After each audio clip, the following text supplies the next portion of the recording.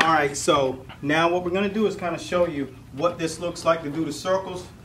Key thing to keep in mind when you're doing the circles, lateral fighting, that means you can get caught with haymakers. So no matter how comfortable you are, make sure that you condition yourself. So I'd say 6 rounds, 6 3 to 4 minute rounds when you're not at the gym. Just practicing this, just moving and keeping your hands up, circling. And what this does, it creates that confusion for your opponent's defense. So he's trying to press you, he can't get his offense on because he can't plant his feet and throw punches. So the circle, you can put the speed on, and this is the transition, the stationary hop. And that comes from that constant jump rope. So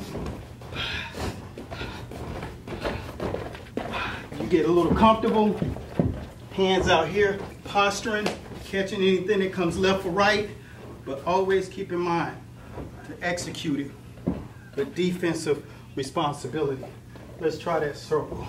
Ready, just hands around. Boom. Boom. And then reverse. And if you want to think for a second, that's when you say, boom. Posture.